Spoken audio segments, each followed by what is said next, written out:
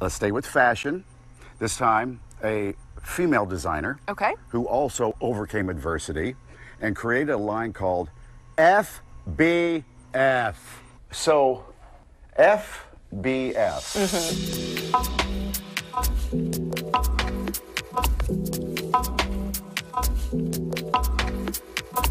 Me and one of my coworkers, we were out walking, exercising in the heat, and she was like, man, F being fat. And I was like, F being fat. That's what FBF stands for. Being fat. Being fat. Being fat. There we go. I first started with a weight loss challenge. I wanted to help people be proactive in their lives because, again, a lot of times we wait until we're diagnosed with the diabetes, the high blood pressure to say, I'm going to change my diet. What led to the clothing line? My customers, the members of the challenge, wanted something to wear to the gym. We launched Black Friday 2012, and we sold out. There are a lot of clothing lines. Okay? And yours sold out like this. Is it because it was shocking to see those words on a shirt? Not just that, but FBF has created community for people who have been left out in the fitness industry, right? People always tell people who are overweight, go to the gym, work out, but then they don't make clothes for us. We've always been size inclusive from the very beginning. So when they put on our clothes, they feel confident to go to the gym, and they have a matching set that, you know, looks good and it fits all of their needs. It doesn't roll down, it's not see-through. How'd you get noticed? My cousin is a celebrity hairstylist out in Atlanta, and she was doing Selena Johnson's hair at the time, right? World-renowned singer, Selena Johnson, she was doing her hair.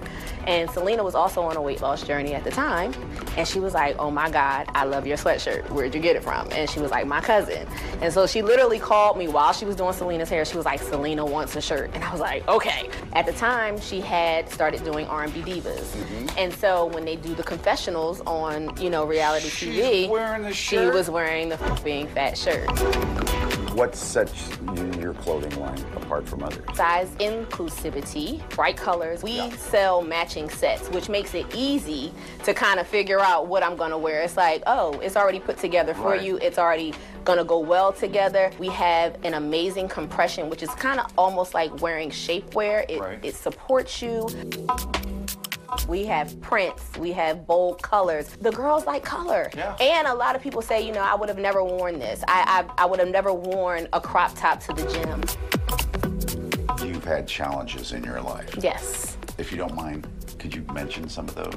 First, being a teen mother, I was diagnosed with Chiari malformation, which is a brain disorder, about 12 years ago. The brain disorder is what prompted me to do the exercising and walking, because I looked at diet and exercise as a way to get off my meds. Y'all, this is my first time seeing the billboard. Look at it. It's so big.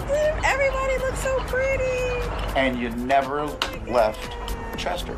No, I'm still in the city. I got my billboard on Exit 6, and if you're from Chester, Exit 6 is our, you know, that's what we're known for. Exit 6 is our exit. So I literally put my billboard purposely right at Exit 6. I wanted people to see that success looks, I'm gonna get emotional. Success does not look the same for everybody.